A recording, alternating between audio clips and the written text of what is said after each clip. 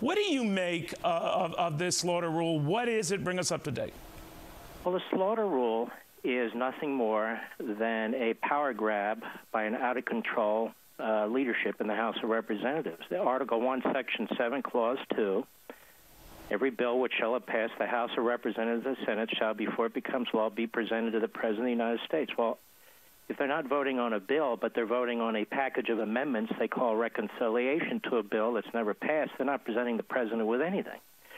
Furthermore, the clause says, in all such cases, the votes of both houses shall be determined by yeas and nays, and the names of persons voting for and against the bill shall be entered on the journal of each house, respectively.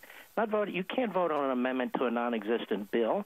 This is the most brazen assault on a fundamental aspect of our republic ever. And if it occurs, it is clearly a constitutional crisis.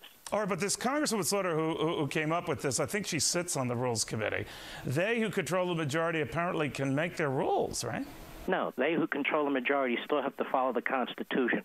See, Congressman Slaughter, when she's long gone, doesn't get to amend the Constitution just because she's a temporary chairman of the House Rules Committee or Pelosi's a temporary speaker.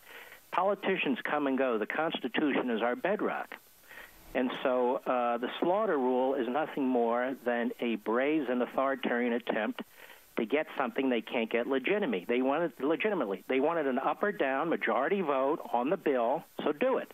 They won't do it because they'll lose. So what they're saying is, well, we want this anyway. The people don't want it. The Constitution doesn't allow it, so we're going to ram it through anyway. This is, I want to repeat, a brazen violation of the Constitution. It is 100 times worse than Watergate if they pull this.